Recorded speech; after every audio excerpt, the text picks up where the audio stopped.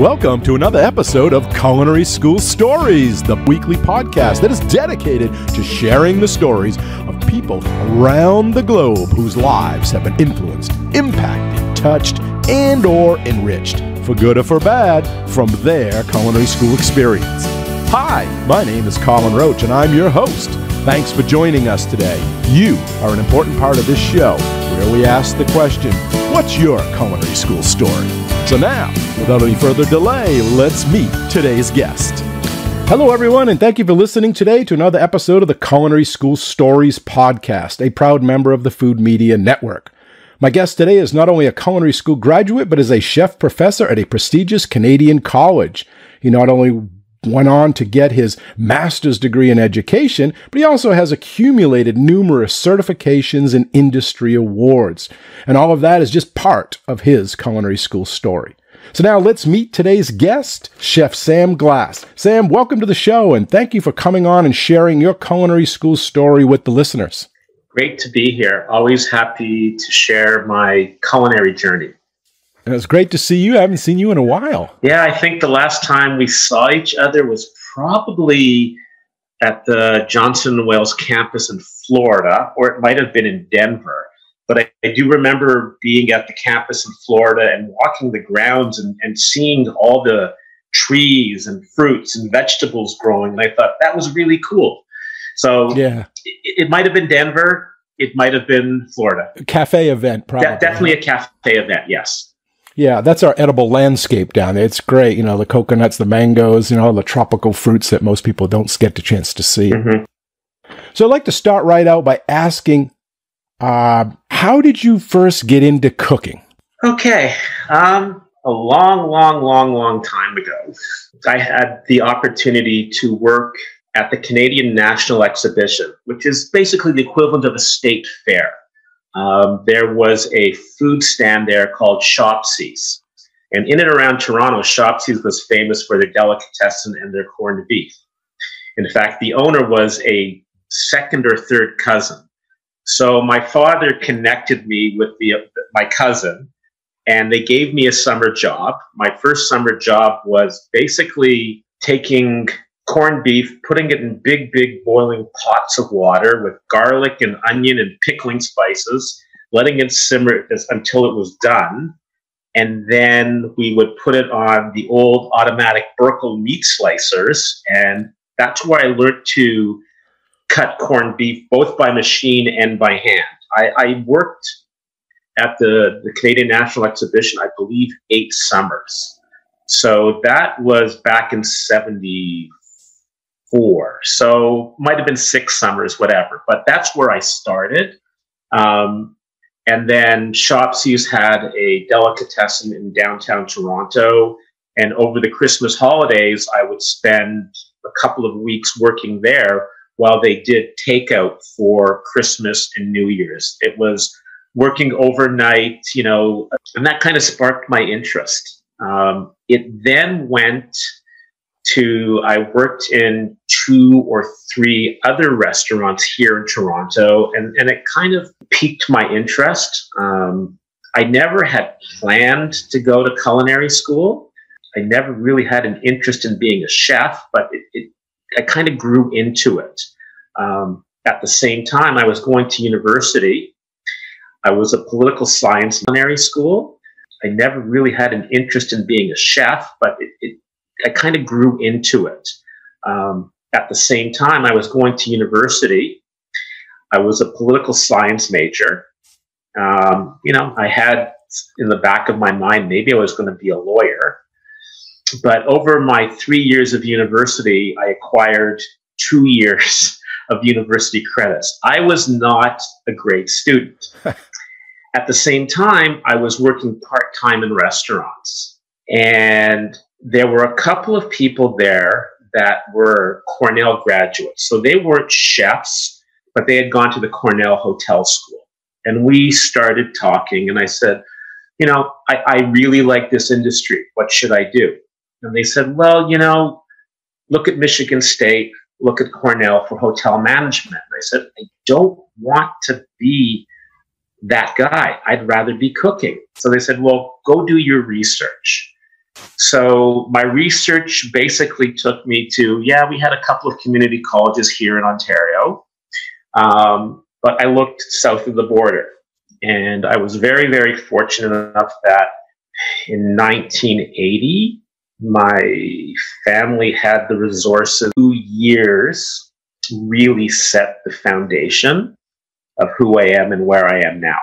So I'm sure that campus has changed a lot since then, but still you were living on the dorms, I'm imagining. Yes. And so what was it like when you first got to campus, when you were arriving, you know, excited, here you go, your career's starting. What was it like? Take a walk us through that first day. The first day was really an emotional roller coaster. I remember meeting my roommate. He was getting ready to graduate, so I think he had maybe 6 more weeks, because you know they do the progressive learning year. There's an entry date every 3 weeks or whatever. I remember him, of all things, playing Little Feat and Lowell George singing Dixie Chicken, and that was my introduction to Southern rock. So it was a guy from Canada being introduced to that was really weird. I was 22 at the time, and it was really, my first time away from home. I remember going to my first meal there, and it was fish, and I'm not a big fish eater. And that night I was homesick, I was a little teary-eyed, a little nauseous, and I said to myself, what am I doing here? I overcame that. And it's funny, I think the next day or 2 days later at lunch, they were serving, of all things, Philadelphia pepper pot soup with tripe. Wow. Never had tripe in my life, never understood it. But what was really interesting is that when the soup arrived in the cup, there was a twist tie in it from a bag of bread. And I turned to my classmates and I said, I'm going to cooking school, and this is what's going on.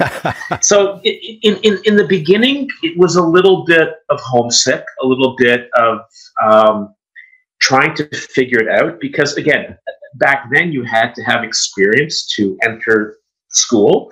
You had to show that you were dedicated to your career.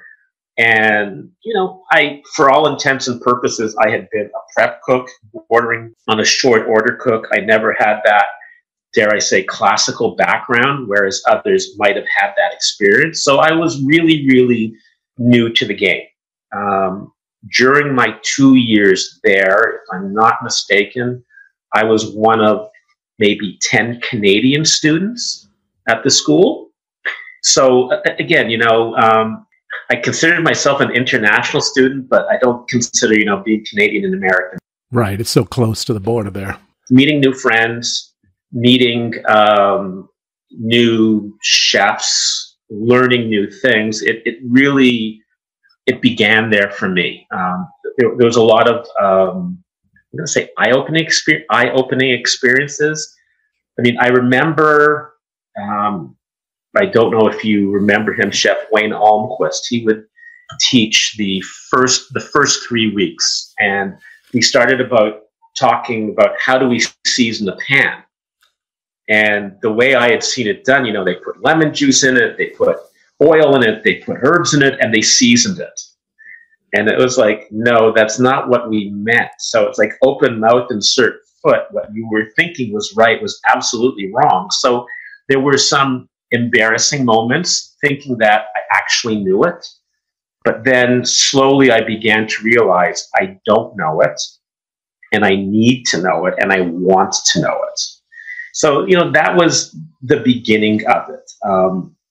Living in an environment that 24/7 is food-centric made it much more interesting too. Again, where I teach now, not everybody lives in residence or on campus, but if you're living in residence, you're surrounded by food. It's a very food-centric environment. Again, a community college in general is not going to be food-centric. A culinary school would be. So that was part of the growing experience, the learning experience, living in that food-centric environment where, there were clubs for different things that they had, if memory serves me right, they had the saucier club. It's like, I'm going to be a member of the saucier club and I'm going to learn all about sauces. Wow. So there were always things on the go there for us at the college. I mean, at the CIA. And it was a relatively remote campus up there, Hyde Park, Culinary Institute of America. What did you guys do when your time off? What did you do on the weekends? Where could you go? What did you do? So if driving, from Hyde Park to New York City, if we wanted to drive in, I think it was, an hour and a half, possibly 2-hour drive. One of my roommates, his grandparents lived in New York. So if we wanted to, go to New York and spend the weekend in New York, we could stay with them. Oh, good. We were across the river from New Paltz. So if we wanted to, experience part of the Woodstock culture back in the day, we could do that. The Hudson Valley is incredible. If we wanted to, we could even drive to the Finger Lakes and go to the wineries. There was always something to do. So we found ways to keep busy. But, there was homework too. We had assignments to do. We had readings to do. Our day would generally start at, I'm going to say 7 in the morning. We would have breakfast prepared by the students. Then we would go to class. And if we were in a cooking class, we cooked for the rest of the school. If we were in a theory class, we were in class, and then we would go have lunch. So if you were in the morning classes, it was breakfast and lunch. If you were in the afternoon classes, they would still serve breakfast-style food in the afternoon for the afternoon pantry classes, and then they would have dinner. So there was always something going on. There was always something to do. It was a busy time, and even if you just wanted some quiet time, you could just find a place to sit and overlook the Hudson River and watch the steamships go up and down the Hudson River. So it was a fun time. There was always something to do. It seems like today's student, a lot of them, a good percentage of them are working. Was that the case when you were there? Did a lot of the students work? Was there opportunities for that? There were, whether within the school or in and around Hyde Park and Poughkeepsie, there were some part-time working opportunities. I think the student back then is a little bit different from the student now with the financial resources. Again, I don't know what the prices are of a private culinary school, but I think now for those who choose to attend one, it's expensive and possibly out of reach at some time. So they definitely would have to consider working part-time. Good. Okay, classic question. What was your best class? What was your worst class, and why? I honestly enjoyed every class. I would say the class that I struggled with the most was probably baking and advanced pastry. I believe that cooking is an art and baking is a science. And as a chef, I like to create. I don't like to be restricted by formulas and ratios. So that was, part of it. I really didn't struggle with most of the classes. I thoroughly enjoyed them. There were some great faculty members who taught us really well, made it fun to be there, pushed us. There was one chef Jim Haywood. He passed away recently. I had him for introductory garde-manger. And when I was in the garde-manger class, it was December. Chef Haywood would open the windows up in December to make our kitchen as cold as possible. To say, you're in the cold kitchen. This is what a garde-manger kitchen should be like. Back then, and the school has changed since I was there, they had what we called the coffee shop class. So it was, short order cooking, true American diner / coffee shop. And I actually got 100% in coffee shop. I don't know if I should brag about it, but it was a fun class. Like every class was fun. Every class you learned something. Every chef shared his or her experiences in unique ways that made the learning interesting. Some of the chefs were really, really good at letting you try new things. And I think, Yes has, now being on the other side as a culinary educator, I think, we have to restrict our students sometimes, but when they get to an advanced level, let them play. I remember there was one chef, his name was Walter Schreier. He was one of the pastry chefs. And in his class one day, we had to make a raspberry Bavarian torte. And I remember, the last step in a Bavarian, correct me if I'm wrong, is, the folding in of the whipped cream, just into the mousse and whatever. So I said to him, Chef, I have a question. What would happen if we went 50% whipped cream, 50% sour cream? What would happen? He says, well, why don't you try it? So with his, I'm going to say, blessings and permission, I did 50% whipped cream, 50% sour cream. And I want to say the raspberry sour cream Bavarian torte is absolutely incredible. So the chefs would encourage you to take that basic understanding and you could explore just a little bit. Now, being an educator, I want my students to command the basics. But if they want to explore a little, I'll give them a little bit of leeway that, yeah, you can explore, but you still have to meet what I need you to do. Yeah, I had a chance to work with Walter at Florida Culinary Institute. We worked there together for a while. He's teaching his pastry. I mean, Chef Schreier was famous. I believe there was a picture of him on the cover of Life magazine flipping a cheesecake. Claim to fame. You have to look that one up. Okay. I want to say probably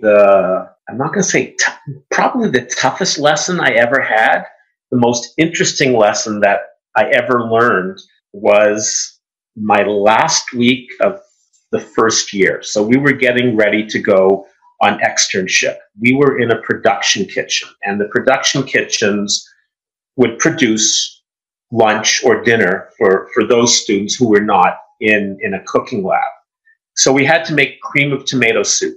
So my chef back then, his name was Chef Willie Stinson. He came into the kitchen, he put a rondeau on the stove, he poured 2 buckets of stock into it, tasted it, and he says, yeah, this stock is pretty weak. So he then got a couple of boiling hens or fowls, took a little bit of mirepoix, threw it into the rondeau with the stock.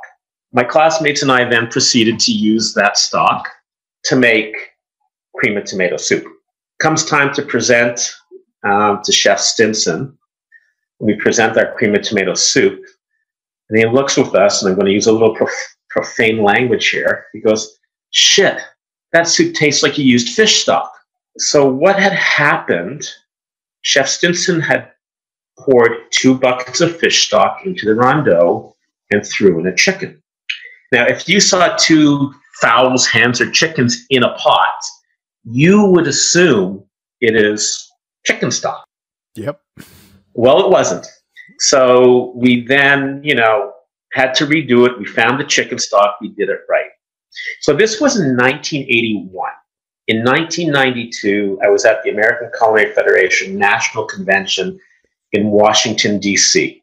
And I see Chef Stinson, and I go, Chef, I don't know if you remember me, but I remember you. And I proceed to tell him the story. And I look at him and I go, Chef, did you do that on purpose? And with the biggest smile on his face, he says, what do you think? So the lesson was learned in 81. Fast forward, to 2005, whatever. I'm teaching at another school, and I tell my students the story. And, the moral of the story is you always boil up a stock before you use it to make sure it's the right stock and that it's not sour.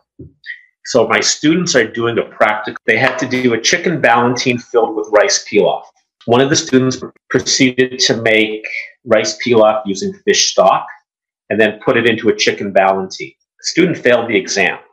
And they had been told, always boil up your stocks, never assume. So if I could say that was probably the greatest lesson I ever learned in cooking school, I still use it now with my students. So again, it's interesting. I think as an educator and as a chef, I'm the product of all my previous chefs. Collapse it into my world and take the best of everything. That's great. Good stories. And it come back all around. You see it again, you know? Next generation's doing the same mistake. Everything old is new again. You mentioned American Culinary Federation. Could you speak to certification a little bit? I know you're certified. I know you're an evaluator and you've did some competitions. Could you speak to that to the listeners and explain maybe why that is something that you would encourage them to get involved with? Sure. So I'm a certified executive chef. I'm a certified culinary educator. I'm also a fellow of the American Academy of Chefs, but that's an honor society. But going back to certification, to me, certification, before I even forget, I also sit as a member of the certification commission for the ACF now. So myself and about another dozen chefs, we get together twice a year to review all the current certifications and whatever is going on with that. I think certification is very, very important. It shows that you've attained a level of competency. It's a goal that can be achievable. It separates you. You know, it's a professional credential. There are arguments that there's no value in it. I see there's value in it, that you have a professional accreditation. You know, there's also the argument that, you know, some chefs have cooking smarts over book smarts and other chefs have book smarts over cooking smarts. To get your certification, you have to have both. When you certify at any level, there is a theoretical exam that you must do. There is a practical exam that you must challenge. And once you're certified, you can't rest on your laurels. Even at my level, I have to recertify every 5 years. I have to renew my sanitation certification every 5 years. I have to demonstrate to the ACF that attending a conference or a convention, doing an online course, because I'm a certification evaluator, every time that I evaluate a practical exam, I get credit for that as well. So to me, certification is really, really important. There's great value in it. I'm a big proponent of it. I know that everyone who has been certified has worked long and hard to get that certification. And again, I don't think any chef should sit on his or her laurels. Again, if I'm going to transit right now to the world of education, we all have to be lifelong learners.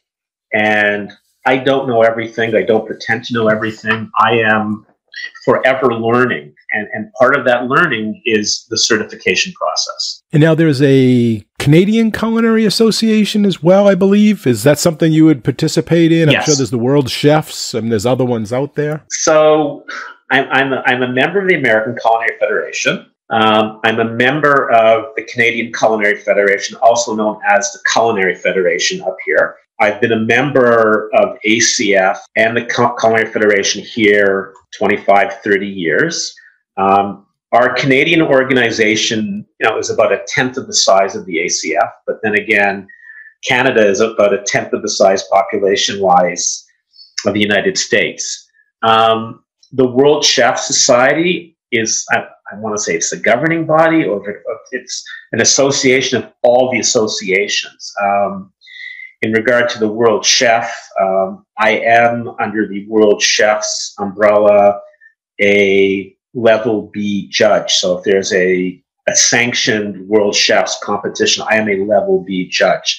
And again, I achieved that by competing, by teaching, by attending seminars, by meeting all the criteria. So I'm involved in many culinary organizations that way. And then this is all part of networking, professional development. They have meetings, they have conventions. Yes. I mean, what's interesting, the college that I teach at, Centennial College, we have a junior chapter of the Canadian Culinary Federation. And we do a lot of in-house competitions for our Culinary Federation students. We will have corporate sponsors come in and do a competition. Here in Ontario, there's the Ontario Veal Association. So we had a competition where we had 6 or 8 student teams compete to make the best veal sandwich. We've had a knife company, FDIC, come in, and they've sponsored a knife skills competition. We had to get the rulers out to measure the brunoise and the fine dice and the julienne. So all these organizations are really good. The networking is incredible. 2 years ago, the Canadian Culinary Federation had our national convention in Niagara Falls, Ontario. And I attended. I was actually judging one of the competitions, but 4 of my students attended with me. And while we were there, I introduced them to Stafford DeCambra, president of the ACF, who was there. And Stafford gave them each a president's pin. Now, if you're a young culinarian and the president of a national organization gives you one of his pins, it means a lot. Pretty big deal. It is. Our Canadian president at the time, Don Gerkovitz, was there too. And he took my 4 students under his wings. He was so happy to see it. At the end of the day, as a culinary educator, it's all about the students. We want our students to succeed, to be the next generation. We want to introduce them to industry. And one of the things that we often talk about with our students, our industry, it's no more than 2 degrees of separation. It's not 6 degrees, it's 2. When I meet my students for the first time, I do a PowerPoint presentation. And one of the slides I show is me on the set of MasterChef Canada with the 3 judges. Immediately the students go, "You competed?" I go, "No." "Did you judge?" "No." But I know all 3 judges professionally. And you have to realize that because we know each other, if you do something inappropriate to me, you're not going to get that recommendation. If you show to me that you're worthy of going to the next level, I'm going to introduce you to those chefs. I'm going to have you work with them. Here in Toronto, we used to have an event called Gold Medal Plates. And the event was a competition in every city in Canada. They would take the 10 top chefs. Each chef would have to produce 600 portions of an appetizer. They would have to be served to the paying guests who were paying approximately $500 a ticket to be there. And I was fortunate enough that for every event, I took 30 of my students. And my students, or school students, they were assisting these chefs. And it was real life. When we are teaching in cooking school, you've got 4 hours to make 2 dishes. When you're at a competition and you have to crank out 600 plates in 1 hour, you put your head and you do it. What was really, I'm going to say, satisfying for me, a couple of the chefs, my students were putting on the last touch on the plate before the chef passed it off. And to be standing right beside the chef, putting the last touch on the plate, that means all the world to me. And I think the students realize, holy cow, this is for real now. Like, this is what I do, right? So, and again, that goes back to the whole concept of networking. I think, again, as a culinary educator, it's important that we take our students out into the real world and network with them. There were, again, going back to cooking school when I was there were opportunity to meet some of the important chefs of that time as well. So networking is huge to me. It's really a small community. I mean, everybody knows everybody in some way. And so and they're the future. So it's great to introduce them and get them on board. What is one common myth about the profession or culinary school or the industry or the kitchen that you want to debunk? Something maybe you hear a lot, maybe from the students, maybe from someone in industry that they believe, and we have to say, no, that's not quite it. I think there's been a shift in kitchen culture. I joke with my students, when I was in cooking school and early in my career, I graduated from the school of cook until you drop. The kitchen's become a kinder, gentler place.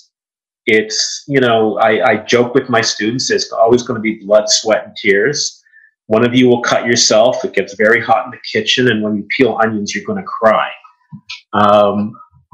Students go now to cooking school based on what they saw on television. The Food Network has definitely created an interest in the culinary world, but what you see on television and what happens in a real kitchen don't always connect. I've seen too many people say, I'm going to be, the next great chef on TV. Yet you don't have those basic skills. You don't have that knowledge, that understanding of what it's like. You haven't experienced it. I remember early in my career, I was doing an event and it was a banquet. It was a fundraiser. And one of the things that we were serving was cream of asparagus soup that was finished with a liaison. And of course, the liaison curdled. 40 years ago, we didn't have immersion blenders that we could kind of save it. So I remember myself and the 3 sous chefs holding 4 corners of the world's largest piece of cheesecloth and trying to pass this soup through the cheesecloth to remove the scrambled eggs. That wouldn't happen right now. If I'm going to editorialize right now, I think sometimes we've lost touch with what cooking is all about. You can teach a 12-year-old how to insert a thermometer into a pork loin, put it into a combi oven, touch all the dials and set it to cook, and it'll work. But what happens if the technology fails you? I mean, we're a little bit maybe too technology dependent. One of the things that, I show my students, I ask them, I say, so if we put the probe in and there's a power failure, how do you know if it's done? I don't know. Mm-hmm. We put a thermometer in. Well, what happens if you don't have a thermometer? What do? I don't know. The way that I was taught, and I think, Chef, you were taught this too, take a meat skewer, put it in, put it to your lip. Cold is rare, hot is well done, warm is medium. So we've kind of lost that. Again, technology is forever evolving. The whole notion of immersion circulators and sous vide is wonderful. It's great. But that being said, personally, I will choose a braise and a stew over just about anything because you have to be in control of it. Again, the whole notion of an 18-hour sous vide duck leg to make confit. No, let's go the old way. Maybe I'm showing my age, but we do have to acknowledge that technology is there. It's just a question of, I think we need to teach them to walk before they run. So now with some perspective, thinking back, was culinary school worth it for you? Would you do it all again? I mean, thinking of the money, the time, was it good? Would you change anything? I would do it all over again, 100%. Even, now that I know what I know, I probably would have done even better. But it gave me that foundation. I'm not going to devalue anything. If somebody chooses a pure apprenticeship route and never goes into school, by all means, do it. The nature of the game, though, if you want to be that chef manager, that chef owner, you're going to have to learn the management skills. the management theory. You're going to have to learn a lot of things. School can provide that with you. Not being in school can also provide it. But I think you need that educational background. But you also have to realize, I think, that sometimes school can be a little bit over-nurturing. You're in a very safe environment if you're in a teaching kitchen and there's 24 students and you've got all the room in the world to do 2 dishes. It's very different, if you're in a small, tight kitchen and you're the prep cook or you're on the line. You're going to learn that way too, but you might not understand the theory of it. You know why it works, but you don't understand why it works.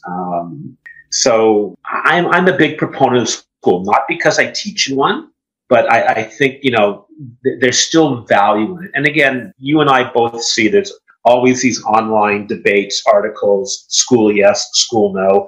I'm on the school yes side. Mm-hmm. So tell us where you're working now. You're an instructor, and how long you've been there, and what kind of programs you have. And tell us a little bit about what you do and the students that you have. Where do they go when they graduate? Okay. So I teach at Centennial College's School of Hospitality, Tourism, and Culinary Arts in Toronto. Our culinary and baking programs are less than 10 years old. Prior to then, we were just a hospitality school. And within our hospitality program, we had a student-run restaurant where our students were given the opportunity, to spend 7 classes as front of the house and 7 classes as back of the house, learning the culinary basics. As a hospitality student, you need to be able to communicate in a professional language. If you're a front of the house manager and you need to help out in the back of the kitchen and the chef says to you, okay, I need you to cut me 10 pounds of mirepoix, the only question you should say is it mirepoix for chicken stock or brown stock or fish stock? But then the chef looks at you and says, okay, so you understand what mirepoix is. So we were originally a hospitality school. We then expanded into baking and culinary.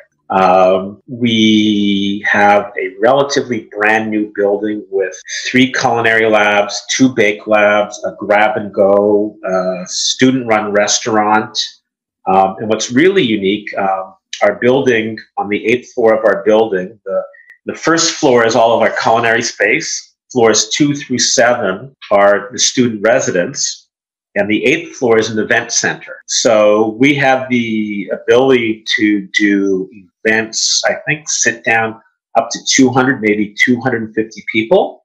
So we have a banquet kitchen. So our students, get the opportunity to actually work in a banquet kitchen as part of their education. And there aren't too many schools that do that. We offer a 1-year Culinary Skills program, a 2-year Culinary Management program, a 1-year Baking Skills, a 2-year Baking Management. We have some postgraduate classes, 1 in food media, 1 in food tourism.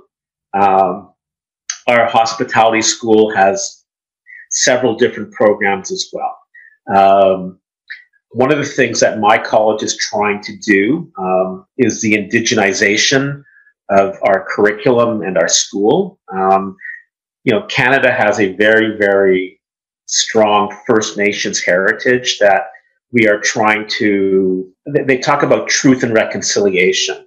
And again, if we're looking to south of the border, it's the equivalent of acknowledging that slavery was wrong and you need to do the right thing. So we're indigenizing our curriculum. So what we're trying to do is meet the outcomes of cooking, but by using indigenous ingredients. And, so if I were to talk about one Canadian indigenous ingredient, it's wild rice. So that's, a truly, yes, I know it grows in Wisconsin and Minnesota, but we call it a Canadian thing.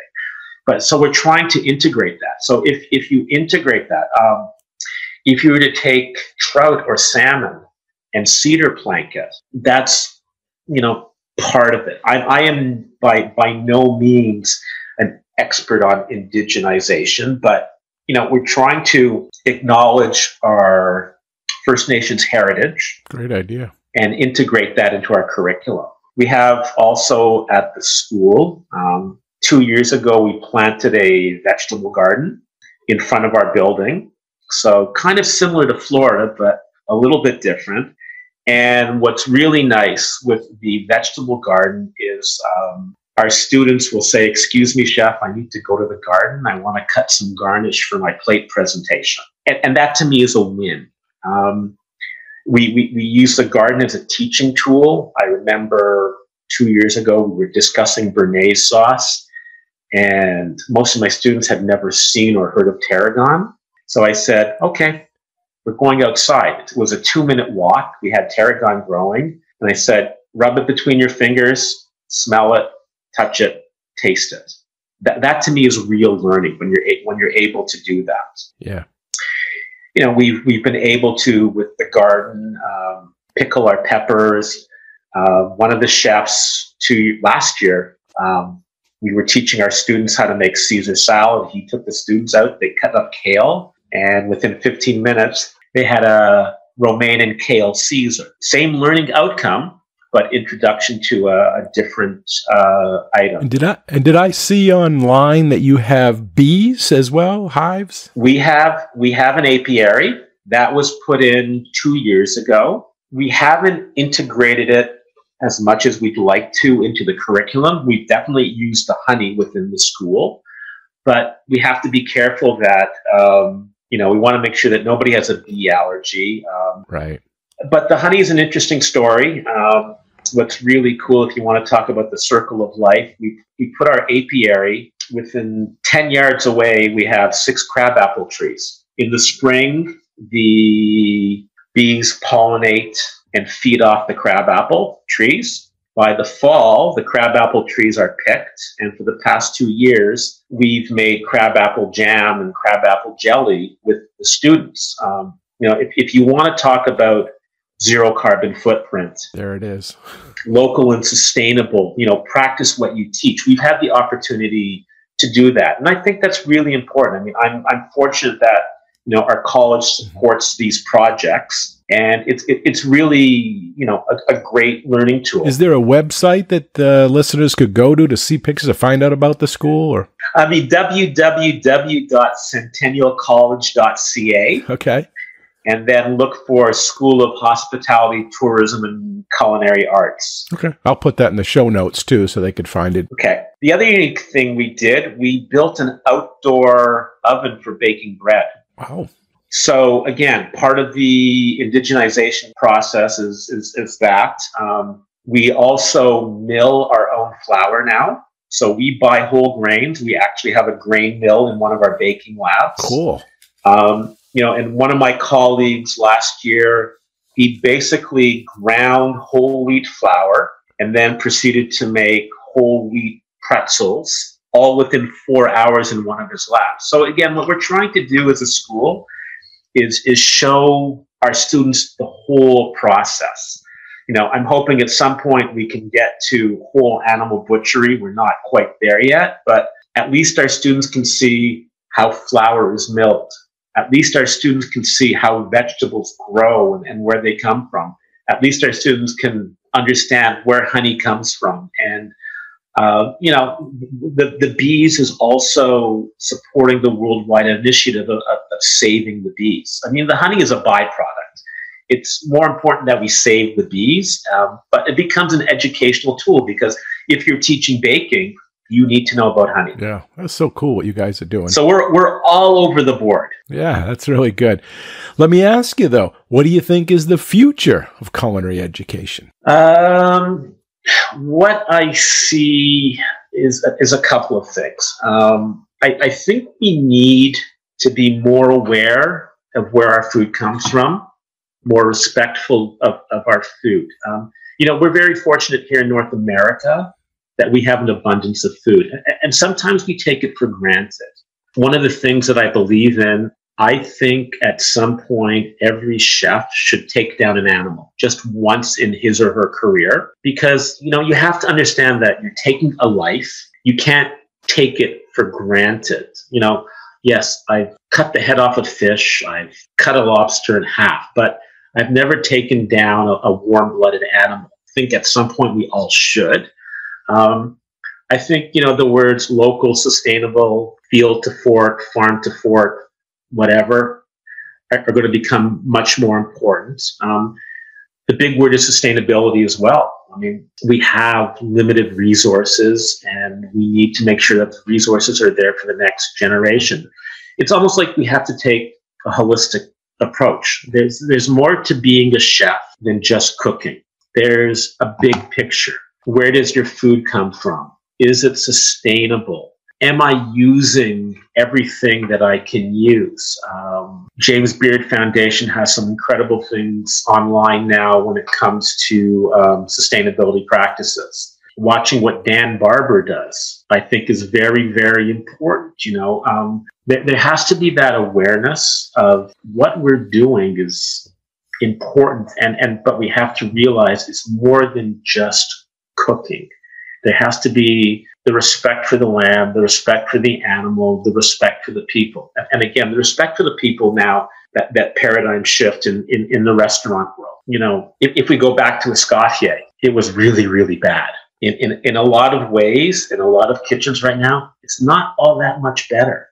I think we can do better from, a respect for our employees, a respect for people. You need to be respectful. And we can use the term living wage. There's all sorts of terminology we can use, but it really boils down to respect. Again, my generation, it was a high testosterone zone. That's changing, and it needs to change. Is it okay to do the odd kitchen prank? Depends what the kitchen prank is. We've all sent somebody out to get a bucket of steam, or to get the lobster gun, or to get some finely chopped flour. That's all fun and jest. But once you go further than that, and if it's verbal abuse or physical abuse or mental abuse, that's a no-no. So it's changing. It's got to still be a much more kinder, gentler place. I had chefs who yelled at me. I can tell you the last time I yelled in the kitchen. I remember when it happened. It was and this is a good story too, it was 1983. I was working at a place in Toronto called the Courtyard Cafe. It was in the Windsor Arms Hotel. And back in the day, that was one of the best places you could work. Classic French cuisine. Sunday brunch, I'm making omelets. And, in the 80s, there was nothing called Teflon. We had the black steel pans that you had to season. So my omelet pan began to stick. I threw it across the kitchen, I screamed something. And the sous chef looked at me and says, "Until you effing know how to cook, don't you ever scream or throw a pot again like that." 10 minutes later, the executive chef comes up. His omelet pan sticks. He throws it across the kitchen and yells. So I just looked at the sous chef and kind of chuckled.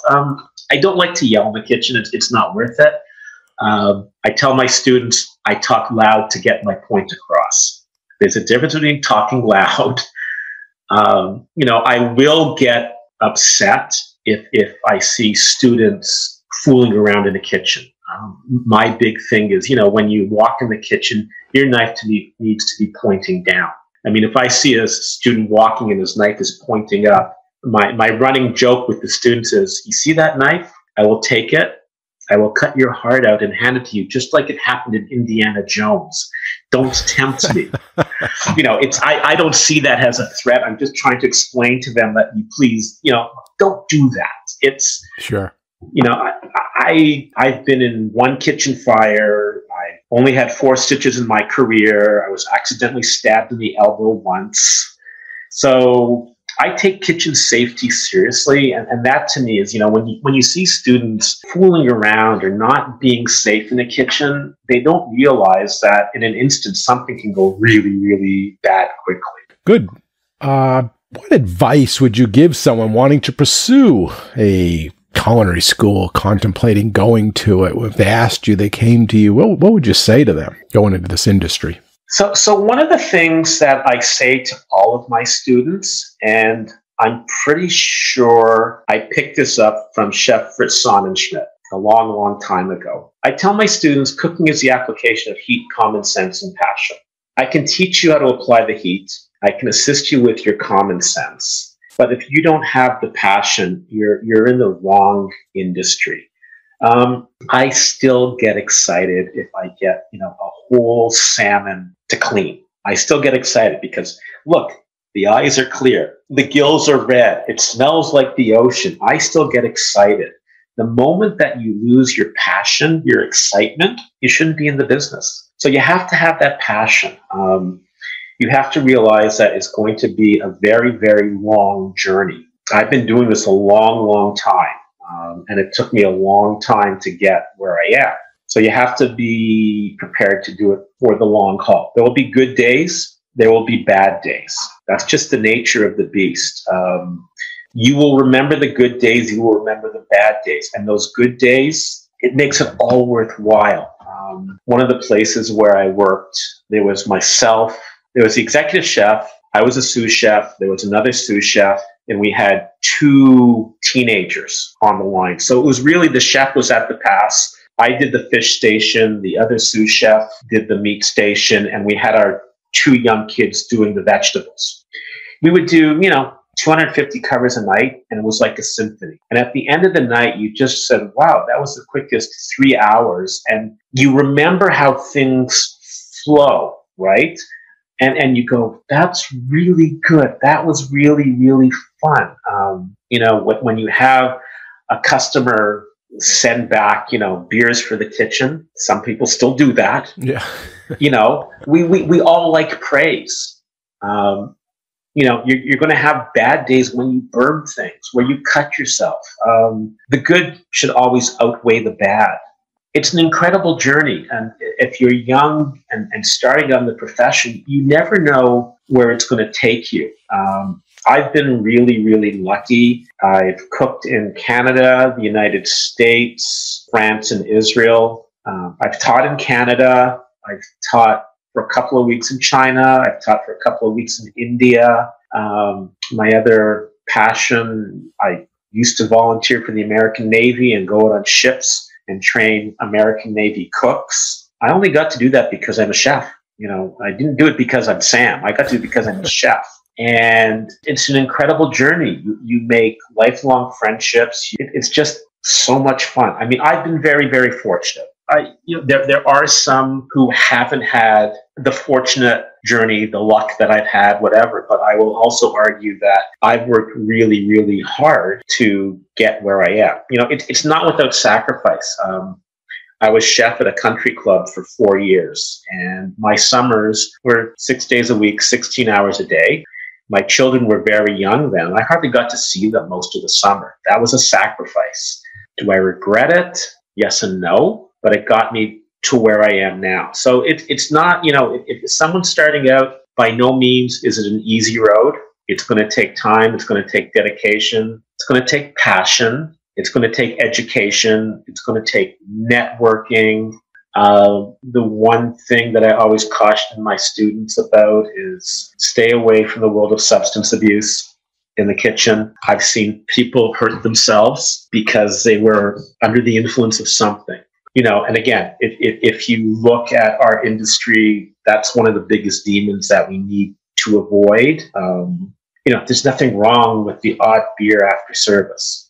I'm all for that. But during service, no way. So it's a whole bunch of different things that, you need to consider. If you don't love it, don't do it. If you're not excited about it, don't do it. It's one of those professions that you have to use your brain and you have to use your body. Certain professions, there's no physicality to it. Our profession, there's a lot of physicality to it. We've all been in very, very, very, very hot kitchens where you just have to keep on staying hydrated. And, I remember one of the places where I worked every morning, 16-liter pail of iced tea. And we would just, make a big pot of iced tea, and we knew that there would always be a nice, cold, refreshing drink for us. That's just the way it is. Mm-hmm. Freezing the towels, putting them around your neck. Oh, yeah. All sorts of tricks of the trade. Is there a question I should have asked? Is there anything that I should have asked but didn't? I don't think so. The one thing I'll say, and I think you can relate to this too, for those considering to becoming a culinary educator, for most culinary educators, it's our second career. I don't think anybody goes to cooking school to become a culinary educator. We go to school to become cooks and chefs first, and then we become educators. And, you know, the beauty of being an educator is you get to shape the future. One of the things that I often tell my students, or ask my students, I say, name me 5 Nobel Peace Prize winners. I'll repeat that. Name me 5 people who have won the Nobel Peace Prize. They can't. Name me 5 teachers that have influenced you. They can't. And I always say, you know what, I want to make that top 5 list at some point in your life, right? So again, we get to shape the future, which is really, really satisfying. And again, as an educator, you know, I draw on my educational background. As a chef, I draw on everyone that I've worked with or who's taught me. And you only want to take the best practices. You know what's bad, but you never want to integrate. You just want to integrate the best practices. You know, another thing that I think anyone entering a culinary school needs to be aware of. Culinary school will teach you skills and knowledge. But sometimes what culinary schools don't teach you is behavior. And by behavior, you know, one of my mantras is on time is late, 15 minutes early is on time. So, you know, and I say that to my students when they graduate and they show up late on day 1 of their job. There's 25 other school graduates waiting for that job. So you need to teach the behavior. The behavior is punctuality. Maybe I'm being a little bit patriarchal here, but yes, chef, no chef is still very important. I'm not Sam. I'm Chef Glass to you. We're not on a first name basis. You know, outside of work, it's a different thing. The respect for the uniform, you know, is important. And again, I know there's been a shift. I'm of the generation who still likes that crisp white jacket, that long white apron, the tall hat. Is it okay to wear a colored uniform and a baseball cap? If that's what your employer wants, by all means. But, you know, I'm not going to, I just believe in the tradition. I acknowledge that there has been a shift. Again, that's just evolution. Cool. As we come to the end of our chat today, before we wrap up, is there any last minute advice or guidance that you want to leave with the listeners? Something that you want to share? Going back to what I said earlier, I think it's a great profession should you choose to become a chef. You have to really, really want it. You can't do a half-assed backward jobs. As I tell all my students, cooking is the application of heat, common sense, and passion. If you don't have that passion, you will not succeed. You have the most incredible opportunities available to you should you choose to take advantage of them. If I was a young culinarian starting out, again, I would go to cooking school. I would spend a year to 18 months at my first job. I would spend another year to 18 months at my second job just to get experience. Not knowing what the future holds with world travel, work outside of your country. Get that international experience under your belt. Again, I was very, very fortunate that I had the opportunity to do a 6-month stage in France. And one of the restaurants where I worked, the urban legend was that the chef's father-in-law had apprenticed under Escoffier. Wow. So, you know, you're talking about 6 degrees of separation. You know, I was immersed in that world of classic French cuisine. It doesn't mean it was the best type of cuisine in the world, but, you know, I lived that. So definitely try to work outside of your country of birth to get that international experience. I think it's important. You know, you can't always have that tunnel vision perspective of, you know, whether you live in Canada, whether you live in the United States. You need to get out there, You need to see the world. And again, I go back to my students and I say, when you're done school, if you have the resources to travel, travel a little bit. You know, somebody once said the introduction to any culture is food. So, you know, if you can travel, like I had the opportunity to go to China 3 times. And I'll be honest, once you've had, I hope I'm being politically correct here. Once you've had Chinese food in China, you'll never want to have Chinese food here in North America because you're really comparing it. Are there some good Chinese restaurants here in North America? 100%. But the true, authentic Chinese cuisine, once you've experienced it, you've been spoiled. Going back to my experience in France, I worked at a 2-star Michelin. While I was there, I ate in 7 3-stars. Wow. Including Bocuse. So, you know, that's another way of learning. You know, like, again, advice for a young culinary student, try different types of food. And that's another thing, you know, I'm going to say. One of the things I find with culinary students, sometimes they won't eat it because they don't like it. And, you know, I will never tell somebody to go against their religious beliefs because, you know, you can't eat pork, you can't eat beef, whatever. But if a student refuses broccoli, I say to the student, can you show me where in your religion broccoli is forbidden? You need to try it. Just even a little bit of a bite, right? There are things that I don't like oysters. I've had them twice in my life. I know how to open an oyster. I know what it tastes like, but will I order it? No. You know, so you need to have, as a culinary student, you need to try new things to get out of that rut, to experiment, because at some point you're going to have to cook it and you need to know what it tastes like. So that's, you know, another, if we go back to the advice for culinary students, try. Well, that is just about all the time we have for this episode, and I want to first thank you, Chef Sam Glass, for coming on the show today and sharing your culinary school story with all of us. Really appreciate your time and the insight you gave to the listeners and your honesty. Thank you very much for having me. Oh, it was a pleasure, and I'll talk to you soon, okay? Thanks. For sure. Take care. Bye now. And a big thanks and appreciation also goes out to all of you, the listeners. We hope you enjoy the show and this episode. You all are a big part of this show, so please let us know what you think. Your comments are always welcome, and they help us in making the best show possible. You can email them to culinaryschoolstories@gmail.com. That's culinaryschoolstories@gmail.com. Or even leave us a voicemail at area code 207-835-1275. That's area code 207-835-1275. And if you like the show, we have a big ask of all of you, and that is to share the podcast with everyone you know and to give us a positive rating and review on Apple Podcasts. Okay, until our next Culinary School Story, take care and be well. Bye-bye. Culinary School Stories is a proud member of the Food Media Network.